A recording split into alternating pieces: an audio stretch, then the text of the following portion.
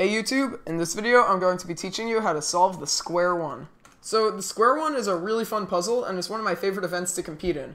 I've noticed that many cubers can't solve their Square-1s, either because they haven't tried or they couldn't find a good tutorial. If you're wondering where I learned how to solve it, I'll link the video on screen right now as well as in the description below. I personally think that's a pretty good tutorial, and quick disclaimer, I got most of the algorithms I'm going to be using in this video from there, so nothing I'm showing in this video is actually my own. I'm just here to offer another video option for anyone who wants to learn how to solve it. So the first thing you need to do to solve one of these is to get one. If you don't have a Square-1, I very strongly recommend the Chi, which is this one right on the right. As of the time of this upload, the Chi Square-1 is pretty much the only good one out there. I'll leave a link in the description to where you can pick one up.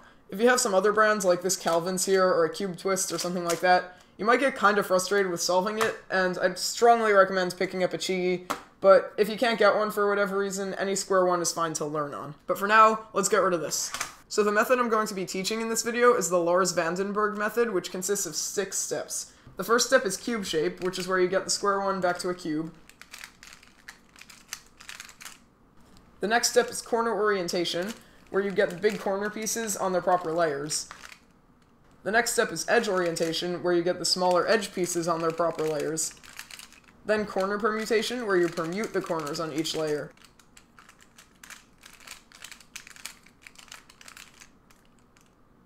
Edge permutation, where you permute the edges on each layer. And finally, parity, which will allow you to finish up edge permutation and solve the cube. So before we get into the actual method, you do need to learn basic notation. So this notation is actually a little different from on a 3x3 or any other standard puzzle, so it takes a while to get the hang of it, but you definitely will over time. So on Square-1, you can only turn the top and bottom layers, as well as doing these moves, which in notation are referred to as slashes. On the top and bottom layers, edges, these small pieces right here, are worth 1, and corners, the big pieces, are worth 2. To understand what I mean, hold your Square-1 with the largest piece on the middle layer on the right side, which is how you'll hold it for the entire solve anyway. And from there, count each piece that passes this line right here. So to do a full 360-degree rotation on the top layer, we would do it like this.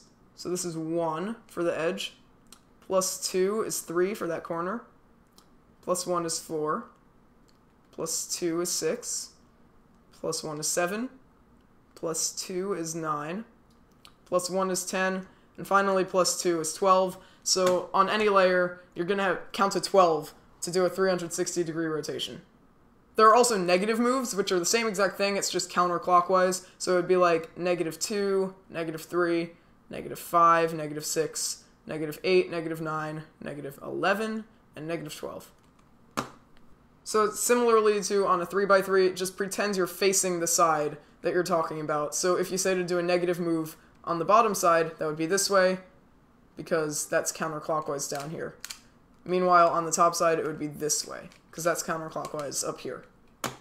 So those numbers I just taught you, when you're reading notation, you'll see those numbers written in parentheses, separated by a comma, like this. So the first number represents the amount you turn the top layer, and the second represents the amount you turn the bottom. So in this case, it's -5, 3.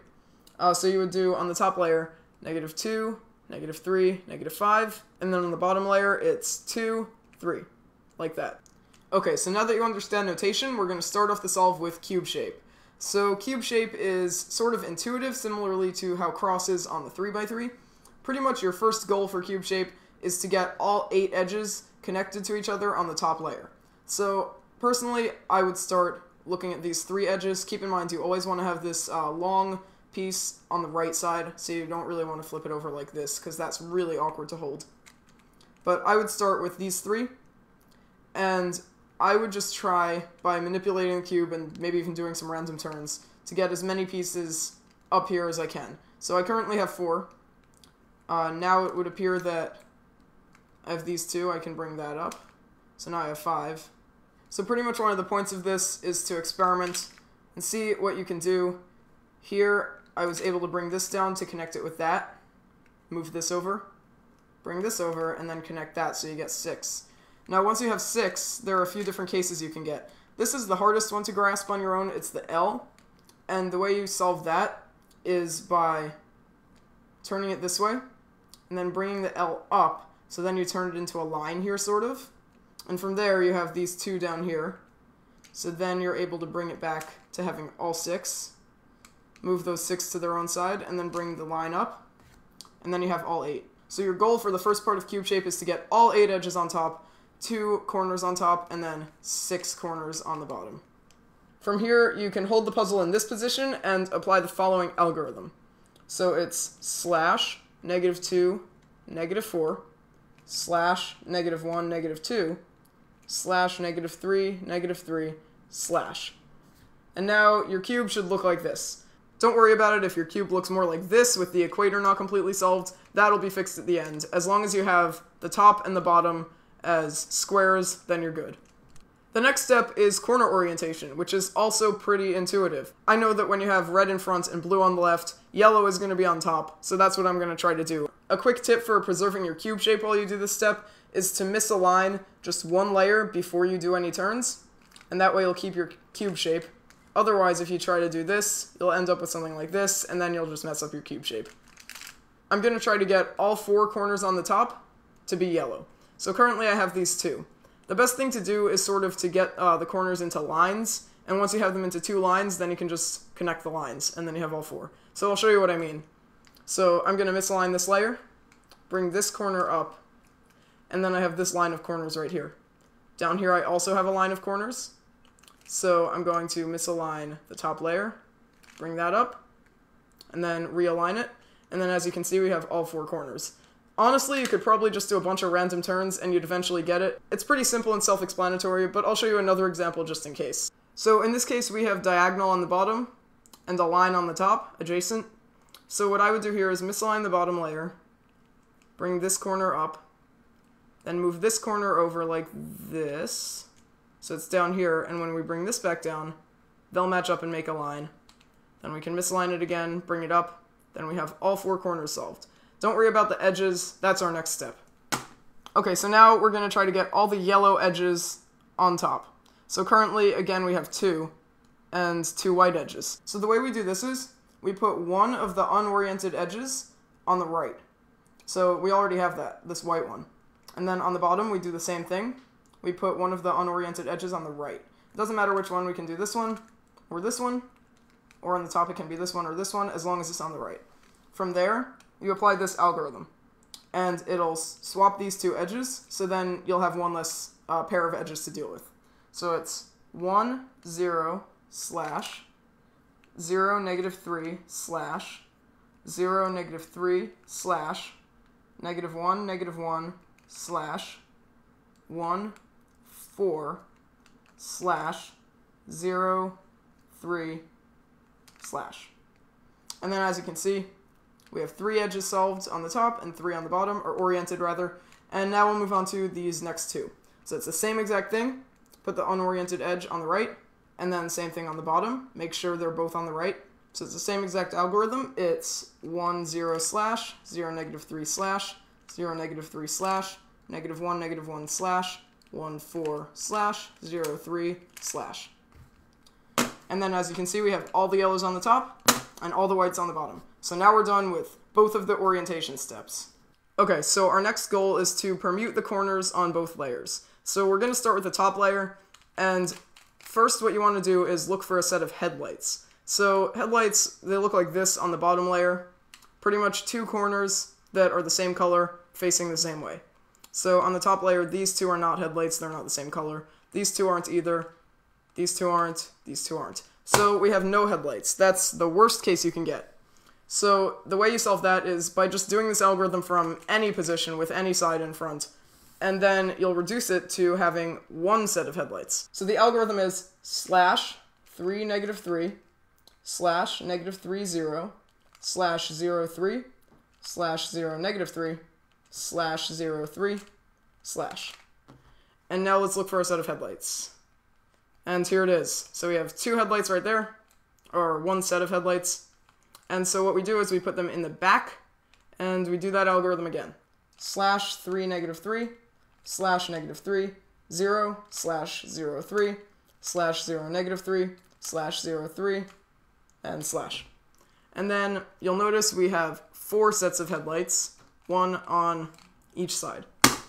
From there, we have to get the same thing, 4 headlights on the bottom layer.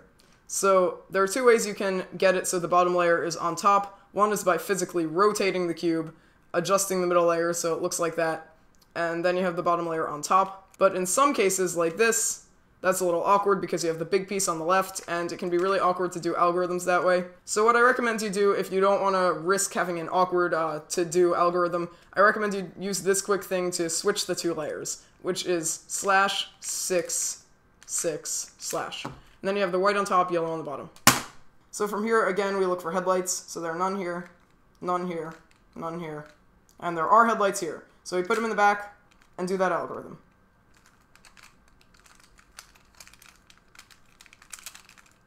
Like that, and then as you can see, we have 4 sets of headlights. So now don't forget to redo that algorithm to flip the 2 sides again, so it's /6, 6/. So the second to last step is to permute the edges on both layers. So these 4 edges are not in their correct places, so we need to permute them. Neither are these 4 on the bottom. So one way to do this is by using an algorithm that swaps these 2 edges with each other, and also these 2 edges with each other. So what you do is you want to set up 2 edges in the back that can swap. So here I notice red and green. If they swap, red will be solved because it's between these 2 reds. Green won't be, but that's okay. We're still reducing it so we have less unsolved edges. So I'll put that in the back. On the bottom layer, I see these 2. If these 2 swap, blue will be here, green will be here. So blue will be solved. This won't be, but once again, that's okay. So I'm going to put that in the back. And the algorithm is -2, 0, /3, 0, -1, -1, -2, 1, and then you can fix the top layer if you want. So you'll notice it had that effect. It solved the red side, solved the blue side, so then that's good.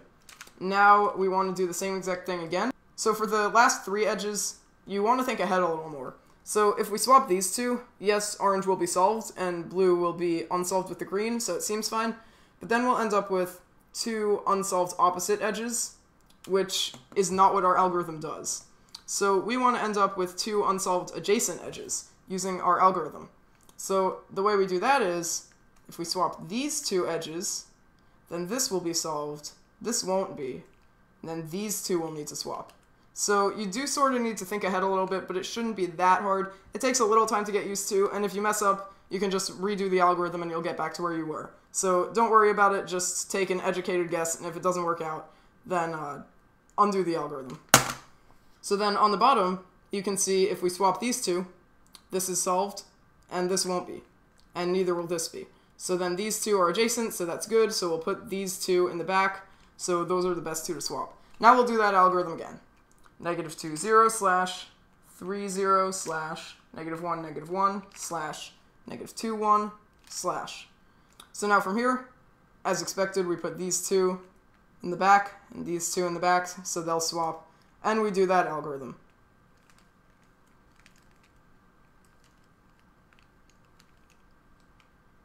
And now we have all of our edges solved on both layers. But DGCubes, what about the equator? Okay, so this is a really easy algorithm that you want to save to the end because some algorithms flip the equator, some don't, so you'll never know what you'll end up with at the end of the solve. In this case, we need to flip it. It's a super easy algorithm. /6, 0, /6, 0, /6, 0. And then your square-1 is solved. Unless you have this.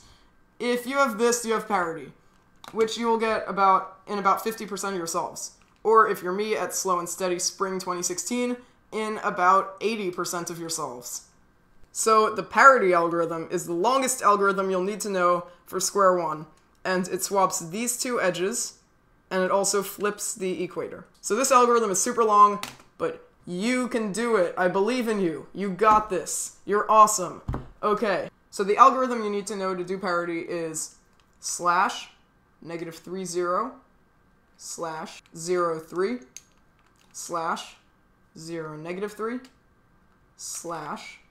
/0, 3, /2, 0, /0, 2, /-2, 0, slash 40 slash 0 negative 2 slash 0 2 slash negative 1 4 slash 0 negative 3 slash 0 3. So that's a pretty long algorithm. So I'd recommend a good way to remember that is first you're starting off with, so it starts with a slash, and then you have 4 3s. So there's one on the top that's a negative 3, and 3 on the bottom, and they alternate. Positive, negative, positive. And then you have 2 2s, or 3 2s rather, they alternate top and bottom. So it's positive on the top, positive on the bottom, and then negative on the top. Then you kind of just have to remember there's a 4. And then 2 2s, both on the bottom, but they alternate, so negative 2, 2. And then this is sort of like that 4 earlier, I guess, except first there's a negative 1 on top, and then a 4 on the bottom, and then a slash. And then we finish it off with 2 more 3s, both on the bottom, 1 negative, and then 1 positive. So, I mean, that's an okay way to remember it. Really, the best way to remember it is through muscle memory like this.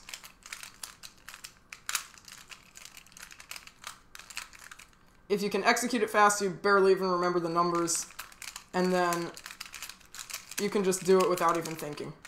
That's the best way to remember it. So just practice it a million times on your Square-1, get it into your memory, sing it to yourself as you go to sleep, sing it in the shower, sing it in the bathtub, sing it while you're making soup, sing it while you're eating soup, sing it while you're eating with your family or friends and annoy them, and eventually it'll get into your head. So that's all you need to know to be able to solve the Square-1.